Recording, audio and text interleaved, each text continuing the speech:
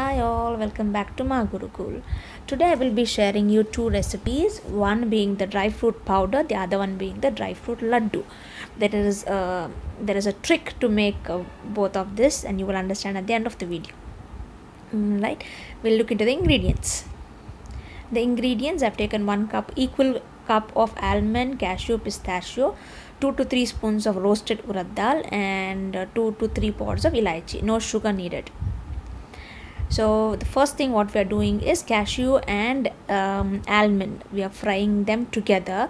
Both of them are time consuming, and hence I've put both of them together in the kadai and roasting it up, dry roasting it up, right? Followed by pistachios. We'll de-seed these pistachios while the cashew and the almonds are getting fried.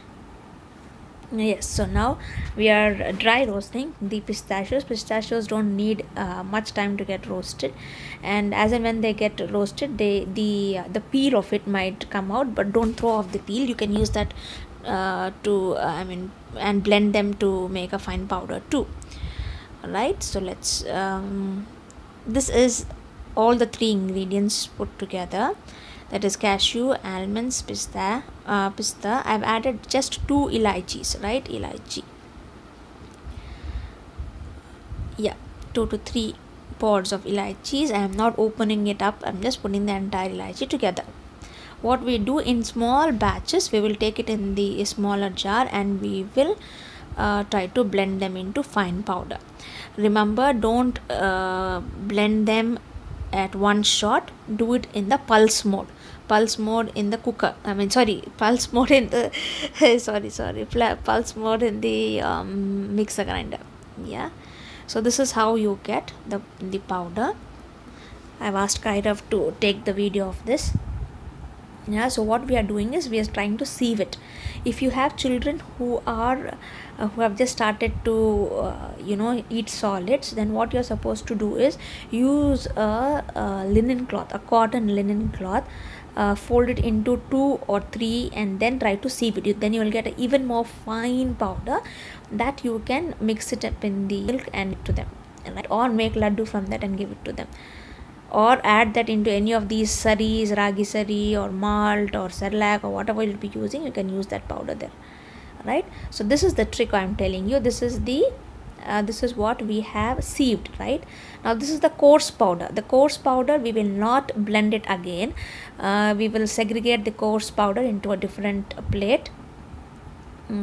Right, I will show you 2 recipes I said, right? So this is the fine powder. Look how fine it is. And I will show you what I do with the fine powder. You just need to add 1 tablespoon of this fine powder into the milk and mix it, right? I'm just adding warm milk there. So 1 spoon of this powder into the milk, mix it up. Yes, so mix it up nicely. This will serve as your homemade Horlicks or homemade Boost, Bormita or any of these. You can add choco powder to give it a good chocolatey color if you want. I have not added any choco powder. I've just given the elaichi flavor. And then this is our test. Yes, it's an instant energy booster for them with the milk. Now this is I have just fried urad dal, plain urad dal, which we put for the idli and dosa, right? Urad dal, yeah, just fried them and made it into a fine powder and sieved it, right? I'm just adding 2 to 3 tablespoons of this fried urad dal powder, which I always have in my house. I make laddus from these two, and it's very highly protein content and good for the bones, right?